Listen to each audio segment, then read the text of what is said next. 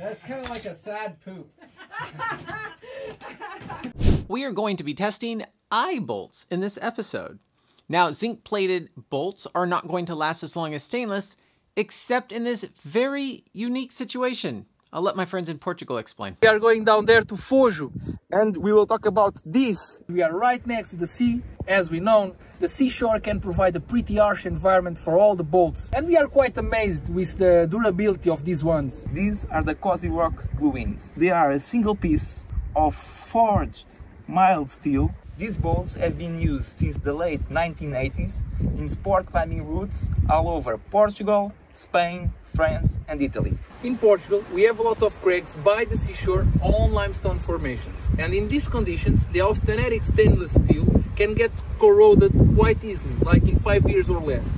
The 304 wedged bolts, we have dozens of registered failures, as well for the 304 glue-ins. In the case of the 316 wedged bolts, they seem to hold better, but they will still rust. The biochemical process, yes, biochemical process responsible for such quick corrosion of stainless steels is finally being unraveled by a lengthy research carried out by David Reeve.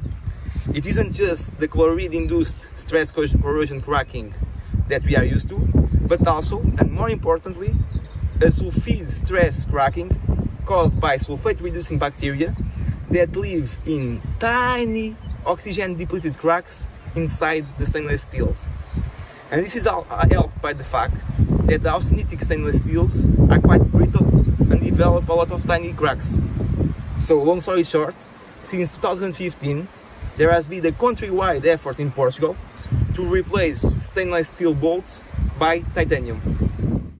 Titanium can be really expensive. As such, the route setters around this area kept using what they knew that were safe, the Cozy Rock bolts. We have them by 300s and we don't have any registered failures on them. You will either find them with a lot of rust to a point where no sane person will climb on them, or they will look just fine, unlike the stainless steel that can develop cracks that are not possible to see with the naked eye. When correctly applied, they can last 20 years until they start to show signs of rust. These ones in particular have 6 years and they look as new, unlike the 304 that you saw back there. Let's clarify that plated steel is a thin coating of zinc, which is the sacrificial coating that corrodes instead of the steel, but once gone, will rust quickly. Now this had no zinc on it, but you can see what happens if there's nothing to sacrifice. Now this galvanized eye bolt has a lot more zinc on it, which is why it's lasting longer than, let's say, Tonsai, Thailand, where they had zinc-plated bolts break in under 6 months. You can think of this as lightly buttering a piece of chicken before grilling it versus deep frying it.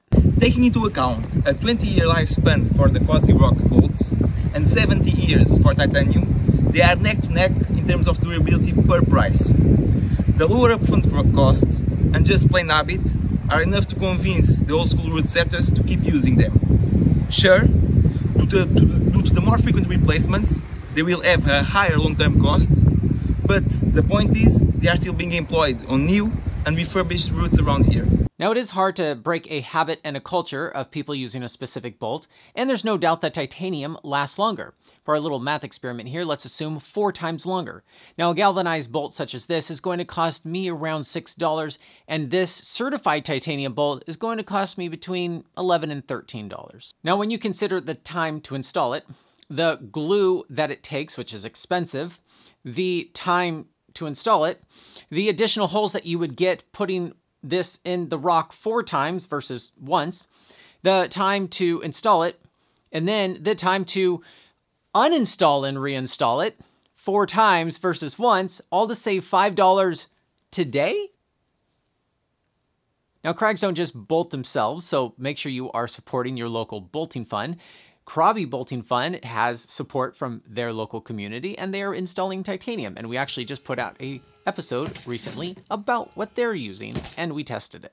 Holy crap! These bolts here have been used for climbing for at least 40 years, although they have not been certified and there are no published tests about them. We are really curious to see how they will break, how they will handle your pull-out tests, We know that you are not a certified body, and we are not trying to get any MBS number. We are just really curious to see how they will break. Our guess is that these ones, the 10mm, will break around 45 kilonewtons. And these ones, the 12mm, will break around 55 kilonewtons. We came to Nevada and we installed this into the sidewall, into the best rock we could. And we put our hydraulic in the back of this thing. And we're going to be pulling away from us to be safe. I guess we're already in a mine that we're not going to be in it while we're braking. Oh, that's true. But after it breaks, we're going to run in there and go, wow, after every brake test. So we have a forged eye bolt connected to our hydraulics here. We're going to start with the stainless and stainless. And then we're going to go with the zinc plated and zinc plated. And this Liquid Rock 500 is cured, installed about 13 hours ago, which is super good enough for the temperatures we're in, which is Ryan and a light puffy. Steel carabiner to soft shackle, bigger soft shackle to our big yellow span set that we did the adjustable thing. We have our slower downer blanket thing so it just doesn't go flying everywhere. The thing I'm really excited about is this is the first session of tests we're doing where we actually have this load cell that gives us a graph. And so we have to be kind of careful with the cable. This red rope keeps the hydraulic from flying back when this releases all of its tension instantly. And then we have a cascading sliding X system over there where it's just sliding X's on sliding X's on sliding X's because our anchor has failed so many times on this trip. We've spent more time installing bolts over there than we have over there. We have our hydraulic pump, which is usually under our slack snap machine. The battery and the charger that's connected to a generator out there when we need to charge it.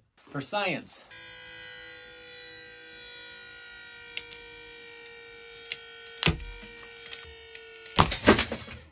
Yes! That's kind of what I guessed. These are short bolts. That is good slow-mo. Oh yeah? Oh, that is pretty cool. Did you see this? It's spinning inside the carabiner. Oh yeah. Oh yeah. I guess it can spin inside that carabiner. 36.53, and we stopped here for the slow motion. It looks like a P-bolt, dude. Yeah, totally. Huh. Wonder how much more life it had in that. A lot. It does definitely give that vibe. You use forged eye bolts as well, right? Yes, half-inch forged eyes up to 8 inches in length. Because the rock's bad. Yeah, so 10-inch ones were like $11. Oh, so they're not cheap. But compared for the size you're getting. Oh, it would cost a lot. Do they make glue-in bolts that are They're forged? super long? Not forged. Jim at Bolt Products will make long, like twist bolts. He'll do custom if you want it. Yeah.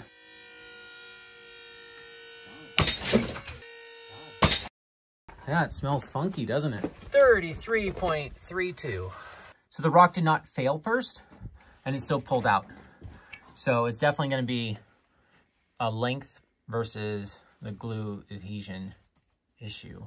Yeah, it doesn't have deep enough grooves. I think a longer bolt would definitely have done better. But 33 kilonewtons is adequate for most of what I do. So this would be the same result in granite with this? Yeah, I think it would. Because the rock did not fail at all. Yeah. You use long eye bolts. Yeah. Oh, that's even like a half-inch. Yeah, half-inch. If this stayed intact, this would be breaking north of 50 kilonewtons. What are you doing over here, Cheryl? Data entry Where can people find all this data? on your website. Bolting Bible has the book of numbers. I've organized everything. I've color-coded everything you need to see.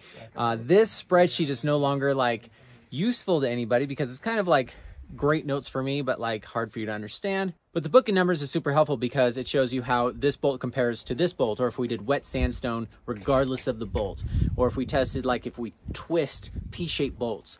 You just go right to it and see everything we've done, whether it's granite, limestone, or sandstone. Donations are super helpful.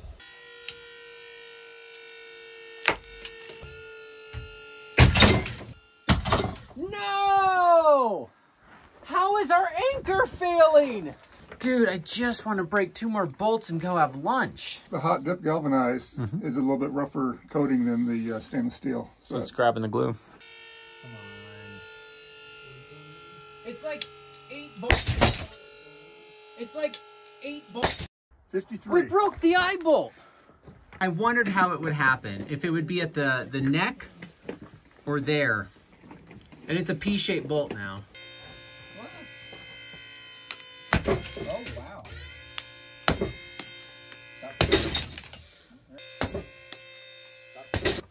13.69 kilonewtons. The first was there, and then it took only 5.5 kilonewtons, and then about 8 or 9 to pull it out. Yeah, that really... It was in a calcite vein. Yeah, we got it in calcite. Yeah, this is the vein right here. It's definitely bent because the rock was just giving away underneath it, wasn't holding it in. The eye still looks like an eye, so it's not deforming into a P. No. Until like 30s or 40s, like this one did.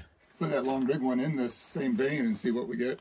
Put Big Brother in 5/8 bit for the 1/2 inch galvanized forged die. Same hole. They go in the same hole. Got a little bit of the cinnabar right there. Did you just hit better rock? Feel a little bit better, but I'm also getting a little bit of binding too, so I'm going to clean out the hole. Sometimes I notice in limestone it can be a little damp and it starts caking up. Being longer, larger diameter, you just have that much more surface area. Oh my gosh. Aren't those fun? So much glue. Hey, your glue costs is as much as your bolt cost. I just think the anchor is going to break. That's all. If you don't have a cotter pin, you can tape your pin shut.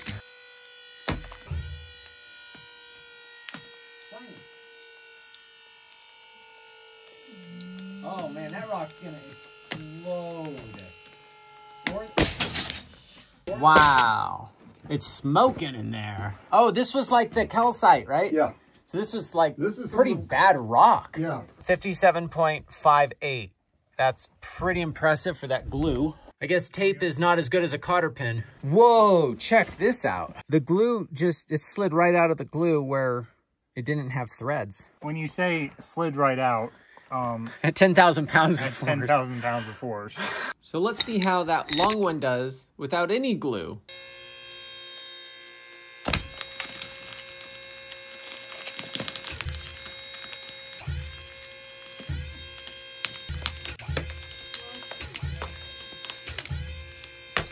I see the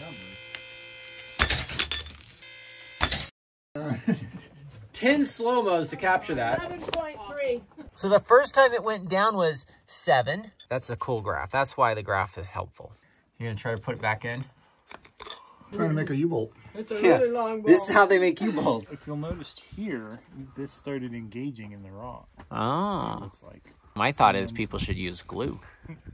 So we're gonna test the next size up of eye bolts that we got from Portugal. Those are 12 millimeters. And we're gonna reuse the holes that we already had the really good rock that it didn't really fail. We'll find out how much more force this 12 millimeter eye gets. Well, it's gonna be hard to figure out the MBS of this if the glue's failing at 30 something. I mean, the rock was great. 35.15. 35 kilonewtons is, in a climbing context, which these are used in a climbing context, is amazing.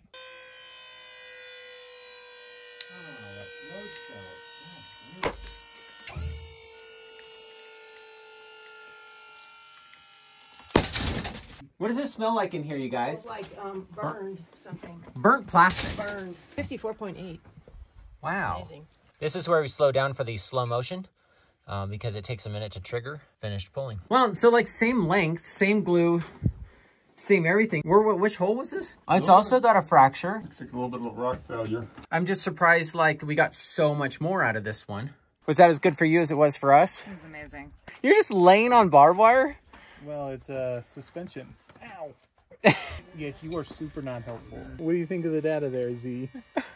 20 more kilonewtons with basically the same everything. The same everything. That's wild. I'm going to be using this Sormat resin that I got from Europe. Bolt buster setup to a new spot so we can pull straight out of this wall. Glue comes out of the nozzle just fine when it's cold out, whereas Liquid Rock 500 really sucks when it's cold. You can heat up the tube by keeping it in your jacket or something, but you have to be mindful of that. So no glue came out when I pushed that in, and I like having all that glue around the bolt, so I know that's going to be in all those grooves. I can always stick this back in and add more glue. I don't have any air bubbles, and I have just a little bit of glue on the outside there that I can wipe off nice and neat. Yeah, it pulled. The threads on this thing aren't really thick, kind of a more oval shape. Oh, some of the rock's bald. 36.9 38.87. Didn't even deform that much. It's just like these grooves just aren't. And that's the stainless steel too. Yeah. Yeah. The galvanized, I think, engages more, like with the glue. But I mean, that's pretty bomber. I mean, this eye is not going to break before the glue. It's 36.51.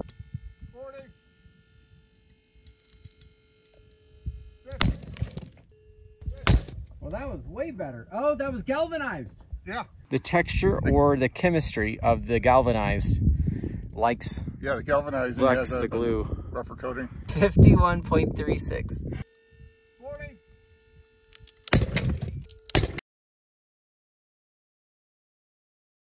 Pulled out of the hole, just like the other ones. You can see the scratch marks. It's interesting. I would whip. It's consistently higher being galvanized as opposed to stainless, but stainless technically lasts longer. Well, they last longer everywhere except near the ocean if installed in limestone. Now, David guessed 45 kilonewtons for the 10mm eye bolts, and they broke when we could break them at 53. But what's interesting is the glue was the weakest link, and they would pull out before they'd break, which I don't know if they were expecting that. I wasn't expecting that, obviously. You don't just go up a size with a bolt for its strength, but as you saw, you could get more strength out of the rock if you have a longer bolt or a fatter bolt for surface area. There's a lot that goes into this, and you should check out the Bolting Bible to learn more about stuff before you put in bolts.